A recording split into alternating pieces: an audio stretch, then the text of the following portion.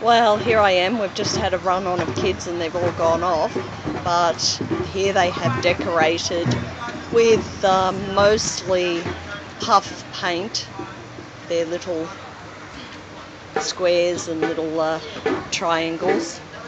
So there we go. Little Violet made this one, and there was, let me see, I think this one was made by Annabelle, and this one was made by Janine here, Mum. She's got talent, that lady.